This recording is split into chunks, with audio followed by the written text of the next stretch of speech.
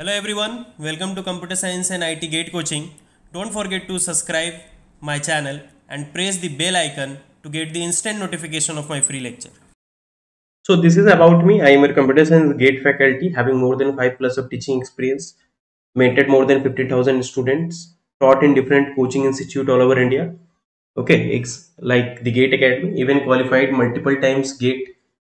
And even I have given the coaching in many government colleges as well as in many private colleges. Like in SRM Chennai, I have given coaching. CAT Bhubaneswar, I have given. BC Bhagalpur, Jorhat College of Engineering, Guwahati University, Dibrugarh University, Government College of Engineering and Technology, Jammu, Ramgarh Engineering College. Okay, these are the colleges where I have went and I have given the coaching. तो अगर आपके Moore machine में अगर इस तरह रहा, देखिए एक एग्जांपल आपको बता देते हैं, ठीक है।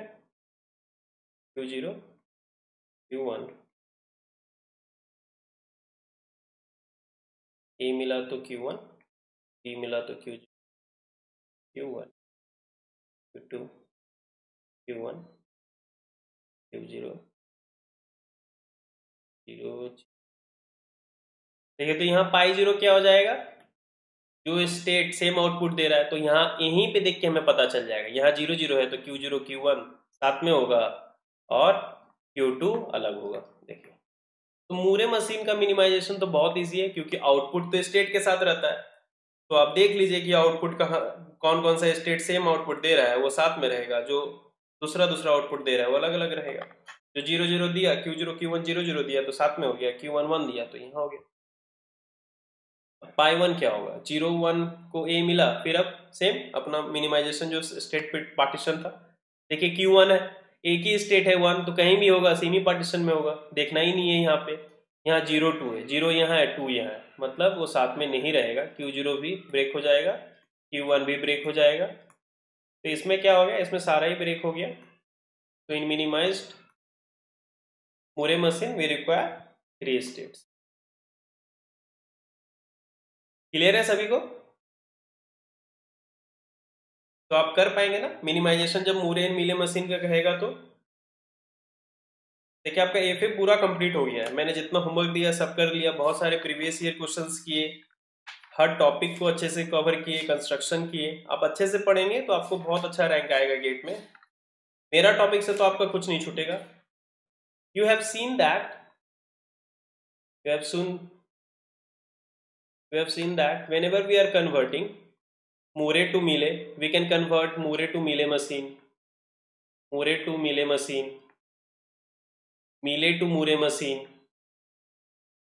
So we can say that both are having same power. Okay, so we can say that Moore machine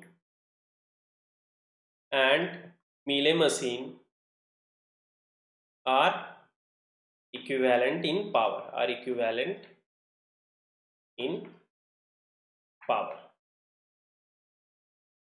And we have even know that DFA, epsilon and FA, NFA, even all these three are equivalent in power.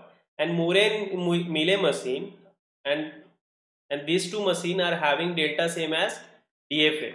Q cross sigma goes to Q. So it is actually a DFA only. Okay, because the transition delta is the same. So delta only going to decide the power. So we can say that all kind of FA। देखिए ये आपके gate exam में पूछता है, ये बहुत important है। all kind of FA are equivalent in power, are equivalent in power। ठीक है, तो Moore machine, Mealy machine, DFA, NFA, epsilon NFA सब इक्विवेलेंट है पावर।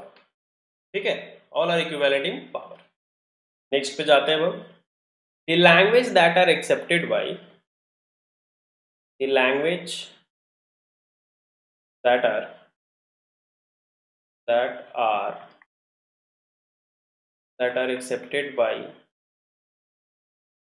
accepted by FA और कॉल्ड रेगुलर लैंग्वेज। तो अब तक हमने जितने लैंग्वेज के लिए FA दिए फाइनाइट ऑटोमाटा, उसे कौन सा लैंग्वेज कहते हैं? रेगुलर लैंग्वेज, ठीक है। So the FA that are accepted by the language that are accepted by FA are called regular language.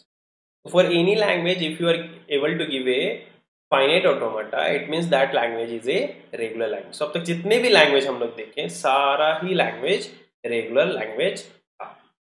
समझ में आया सभी को?